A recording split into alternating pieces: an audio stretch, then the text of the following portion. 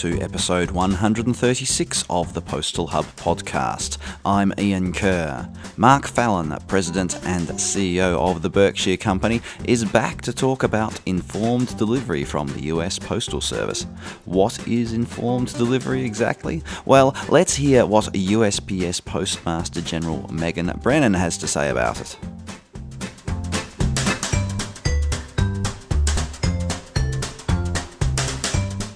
One of our most important customer enhancements in mail is informed delivery, which provides users with a digital preview of their incoming mail. An informed delivery builds anticipation of the mail throughout the day. It creates additional impressions of the mail piece and expands our touch point with customers. We'll hear more from Postmaster General Brennan later on, talking about the USPS's full-year financial results. But first, Mark Fallon from the Berkshire Company discussing the latest innovations in informed delivery.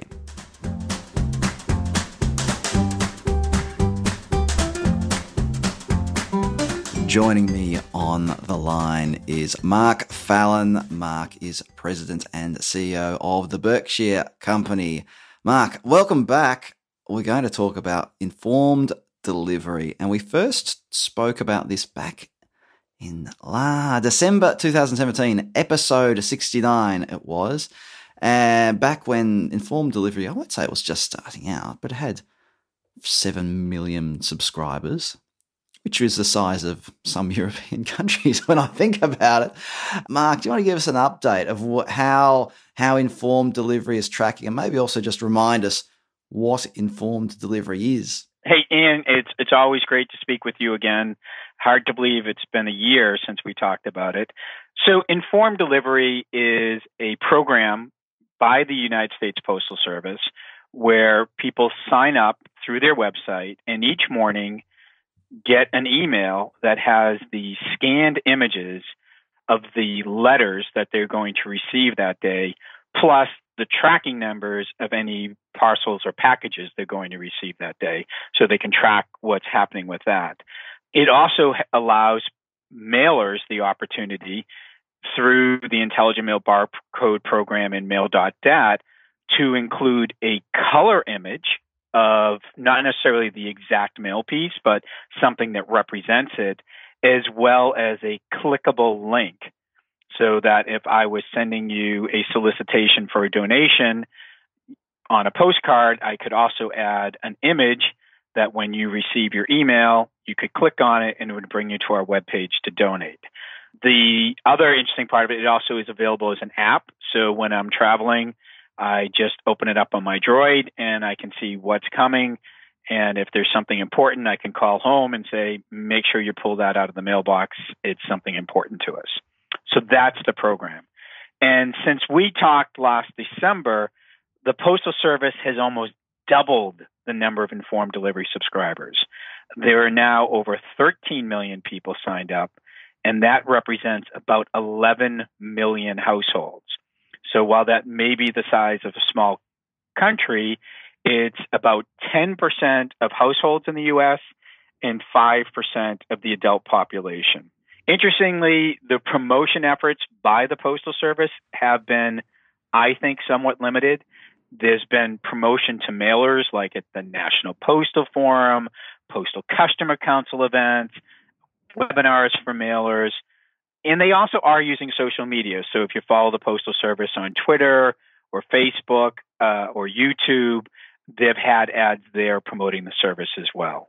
Interestingly, some mailers have included messaging about informed delivery in the physical bills they send their customers. So this is proof that the mailers and the Postal Service are really understanding that messaging is never physical or digital. It's physical and digital. Well, you mentioned some of those promotions there, and I too have seen some videos promoting informed delivery. They really are trying to push it out there, and I think it's impressive that they've reached, 13 million people of 11 million households. Even while that might represent a small proportion of the US population, it's certainly a fairly big a big sample to play with there. But let's just talk about the focus of the product. So from what I understand, the US Postal Service has changed its focus from the recipient to the sender. So what's that mean? So what this means is starting in September, so every September, the Postal Service has what's called Postal Customer Council Week. So these are mailer groups around the country. So they had a very large push starting during this week, promoting informed delivery for business mailers. And the motto is create once, connect everywhere. So that emphasis is to increase the ROI on sending physical mail, whether it's direct mail, which is the way most people still think of this service, but also transactional mail. So as we said, the mailers can create campaigns to supplement the scans with the URL. So for marketers, that means, again, creating that website mentioned in the offer. And transactional mailers, and this is the part I find interesting, can add a link to the account sign-on screen.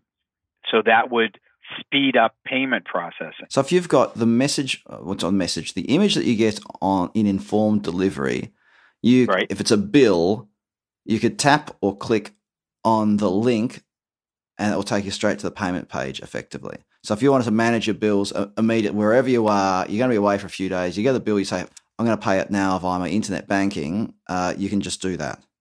Correct.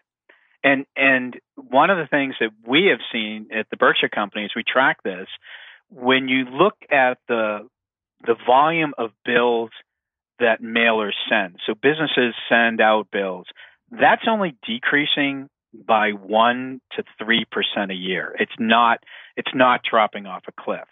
What is decreasing rapidly is the number of people who are paying bills by mail. So I may get my telephone bill physically, but I pay it online. That's the model that is emerging.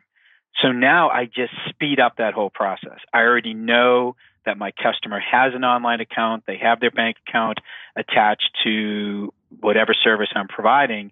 So if they click that link and pay, instead of me waiting 2, 3, or 4 weeks for them to pay me, I'm getting payment quicker. So, of course, that increases cash on hand.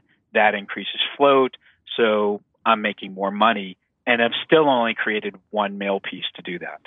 And I imagine that the trustworthiness, putting words into your mouth here, Mark, I should ask this as a question, is informed delivery more trustworthy than email? Because you could easily get these bills sent you via email. I could get my credit card or electricity bill sent to me via email and click on a link to pay it directly. So what's the difference? The difference is that the Postal Service is seeing on a daily basis over 86% of people are either opening their email or opening their app. 86% every single day. We were discussing a new process with a client 2 weeks ago, and I had the C-level with me, including the chief marketing officer. And when I said 86%, she immediately stopped writing, looked at me. I could tell by the opening of her eyes that she did not believe me. And I, of course, had the documentation with me to back it up. So, 86%, I think that's more trustworthy, right, than email.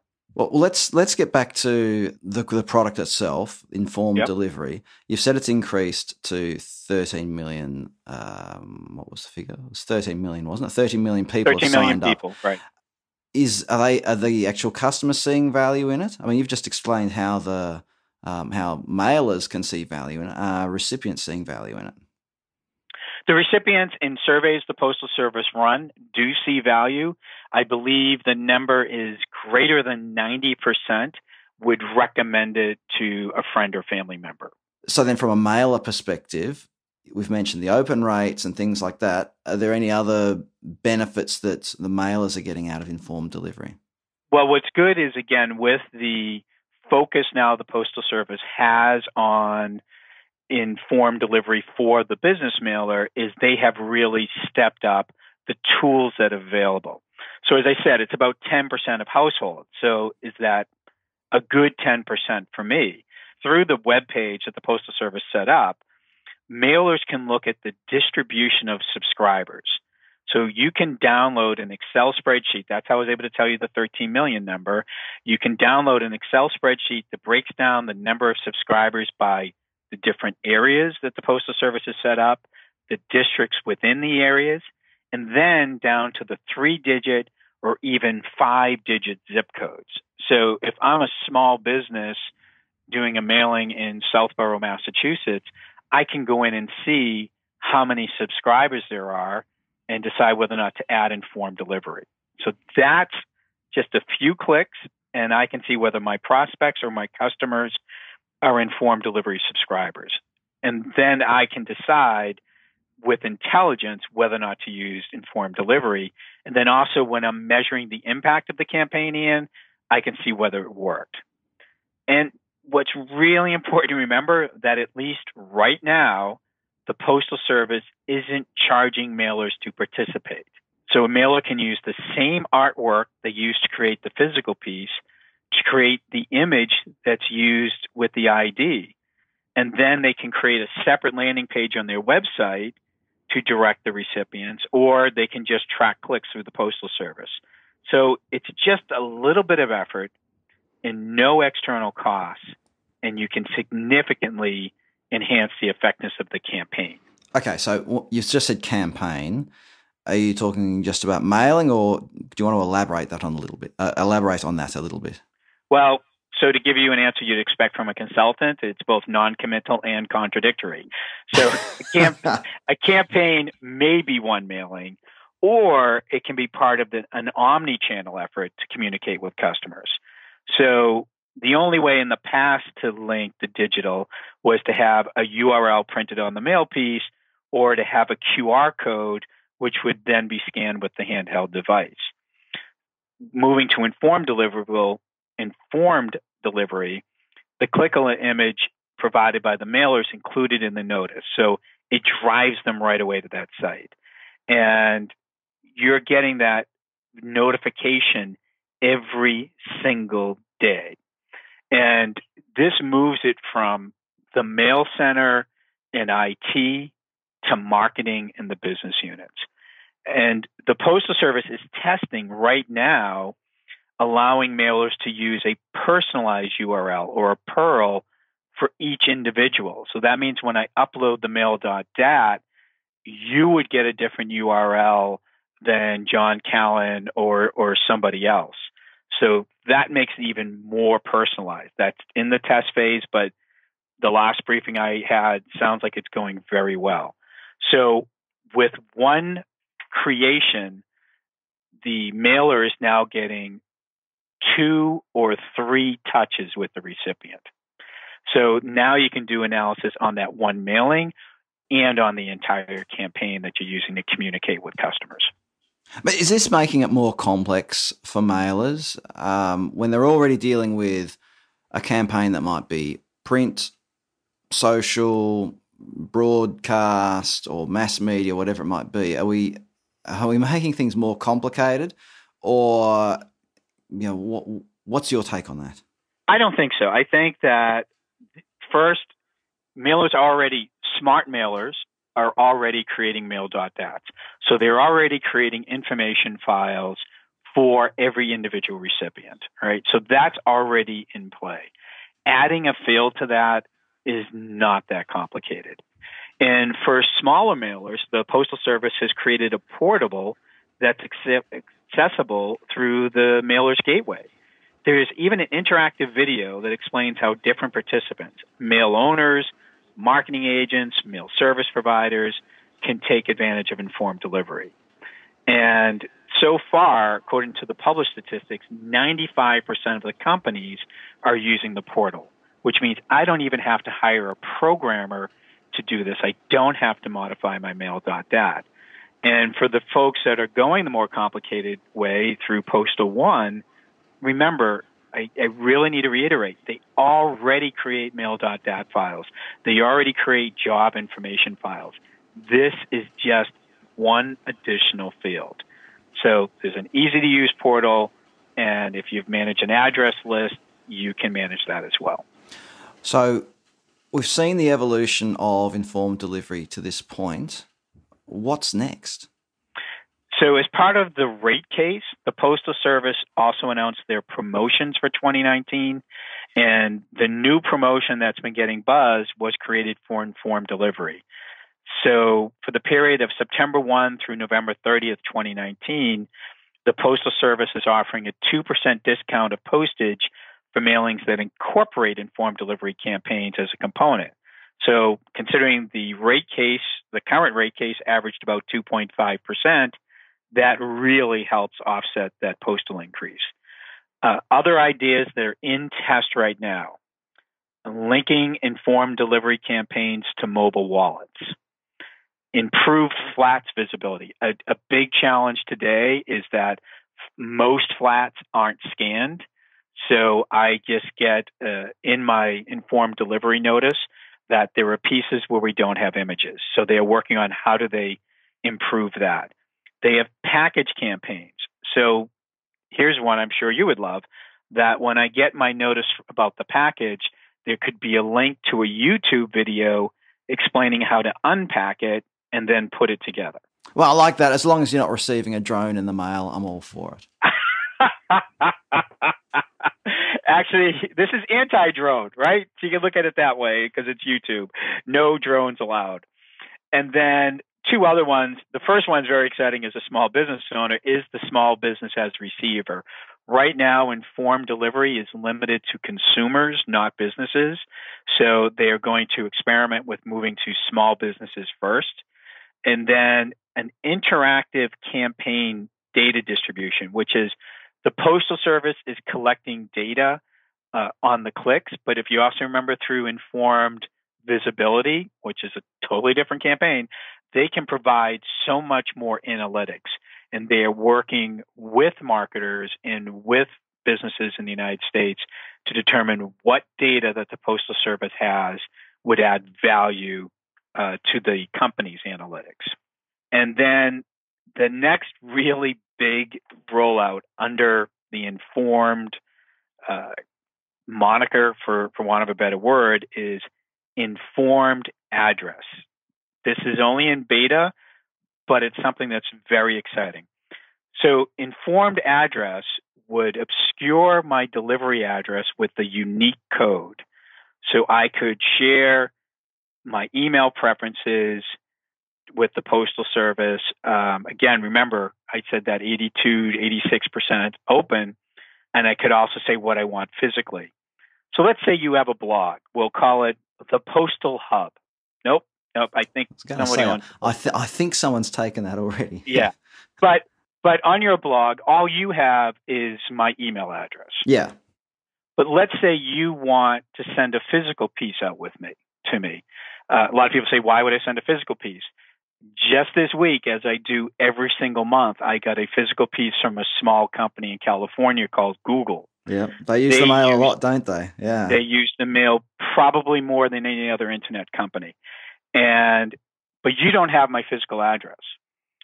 You could send the email list to the Postal Service, and they could create a what I'm going to call the informed address code for you to print on the mail pieces.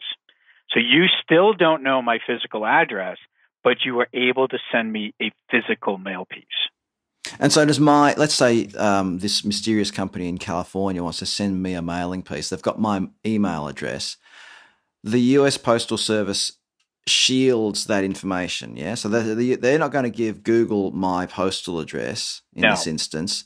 It's Google only knows that they've got those are my email address. They've sent those details to the Postal Service. The Postal Service then decodes that or puts a barcode on the letter, whatever it has to be, so it then gets sorted to the address, the destination address. Yeah, right. So I would in effect have two intelligent mail barcodes assigned to me.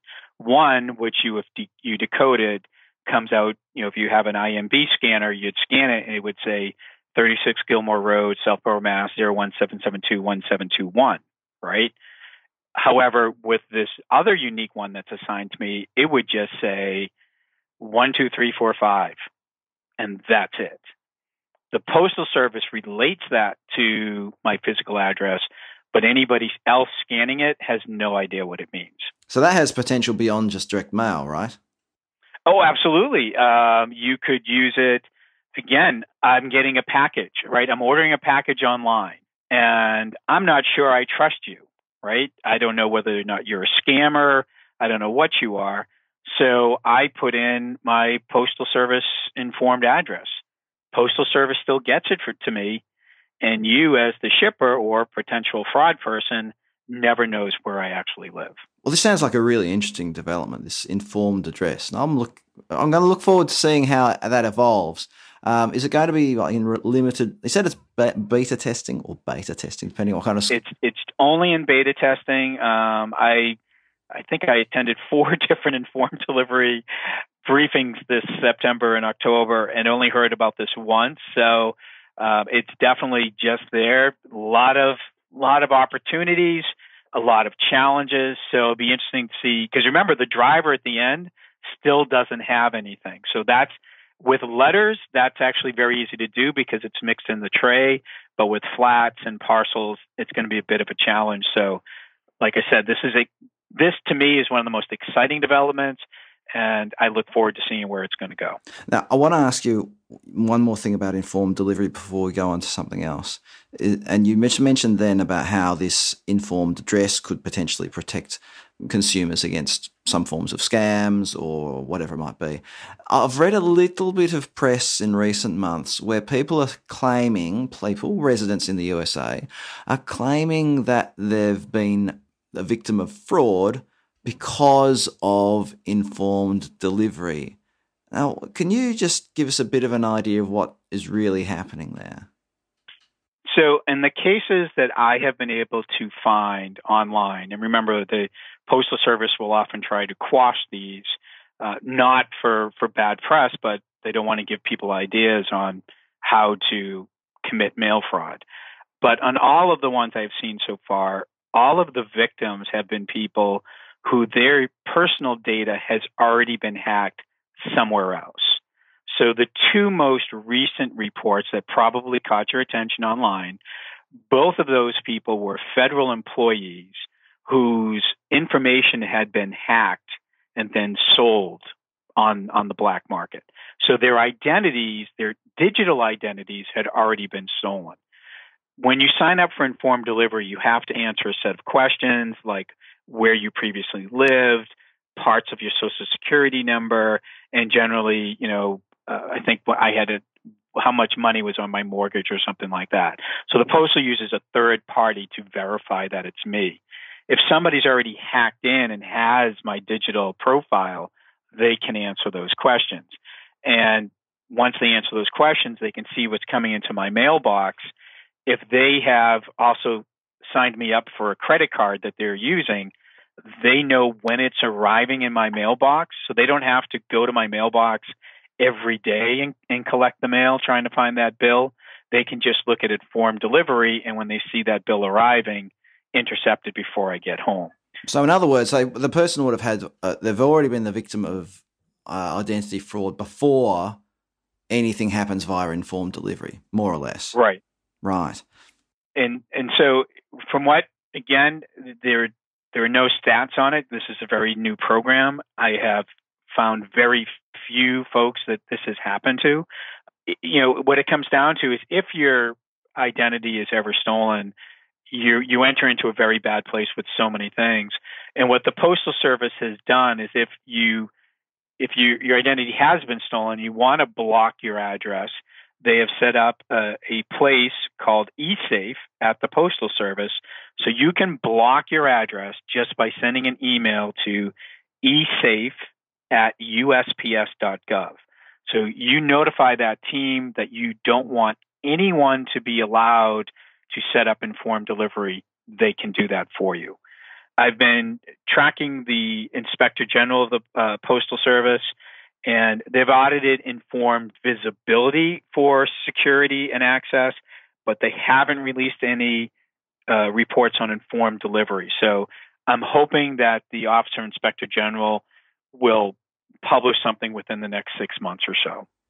Now, before we wrap up, there was recently an announcement by the Postal Service that they're going to hire 100,000 people for the holiday season. We've discussed previously on the podcast the sheer volumes of people, that companies like FedEx and UPS are hiring.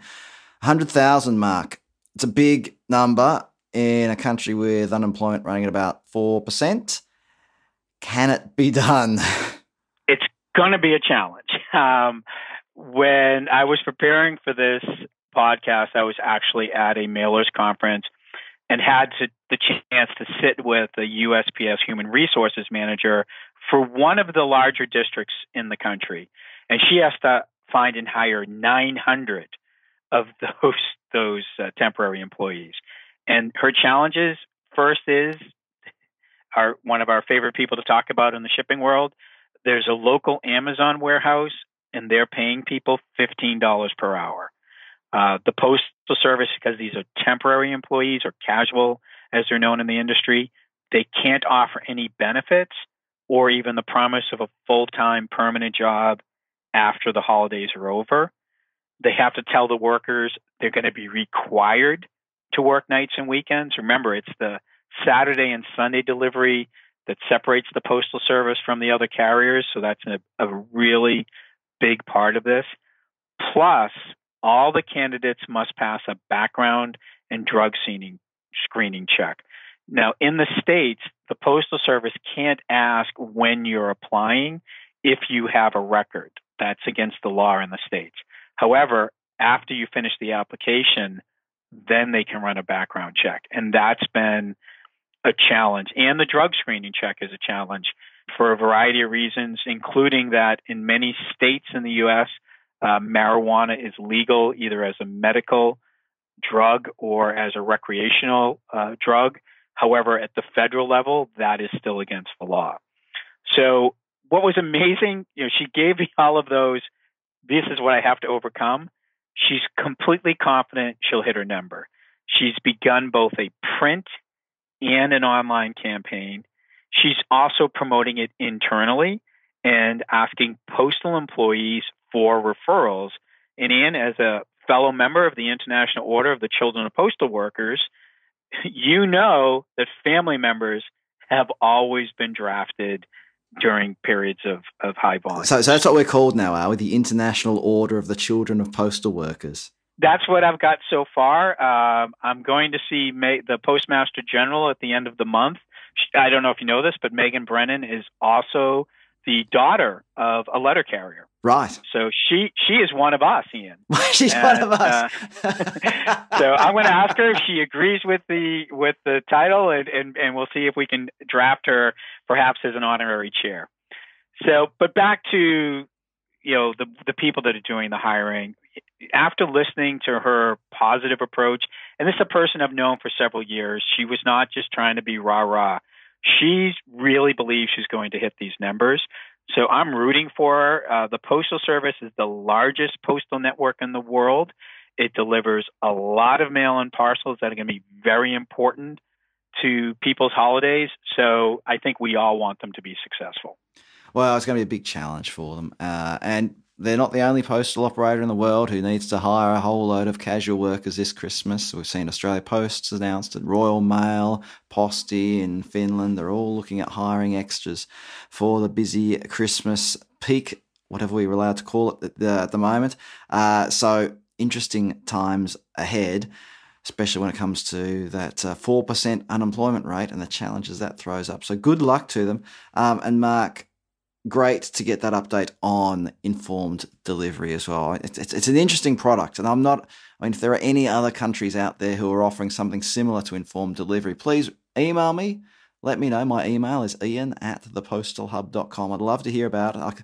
The only thing I can think of that's similar is something like what Australia Post does. Australia Post has a product called Mail Today. That's mail, the number 2, day, Mail Today, which is where if you have a post office box, you get an email to let you know if there is something in your box. It doesn't tell you what's in your box.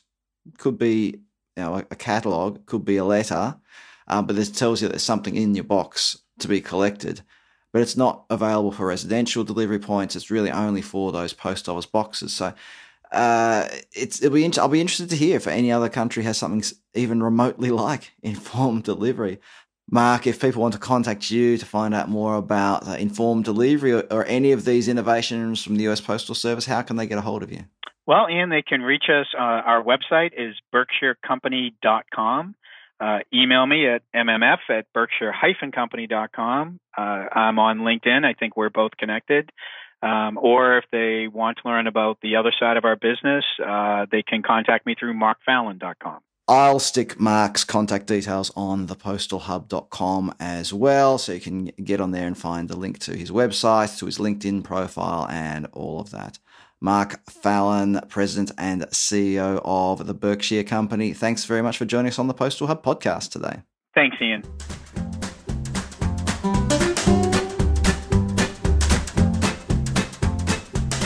The US Postal Service has announced its full-year financial results for fiscal year 2018.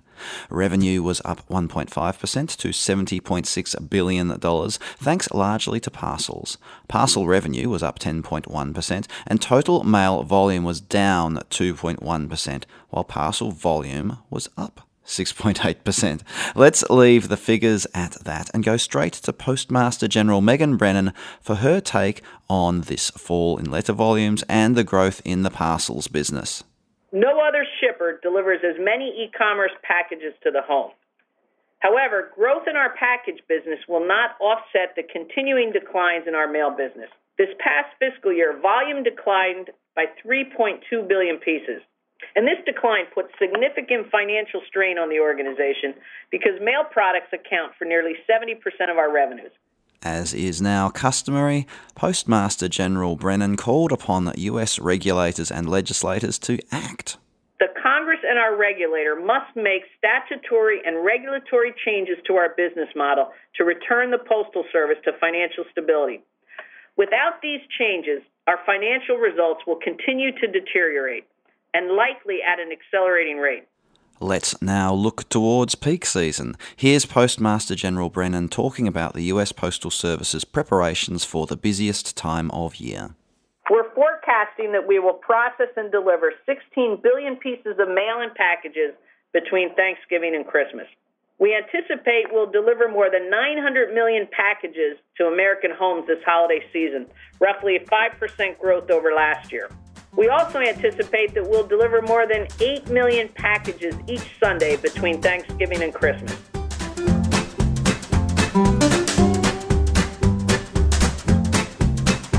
Some great guests on the podcast in the coming weeks, including Matthew Galt, CEO and founder of e-commerce fulfillment company Fulfillio, Garrett Bridgman, Managing Director, Mails and Parcels at Unpost, and many more. Make sure you never miss an episode of the Postal Hub podcast.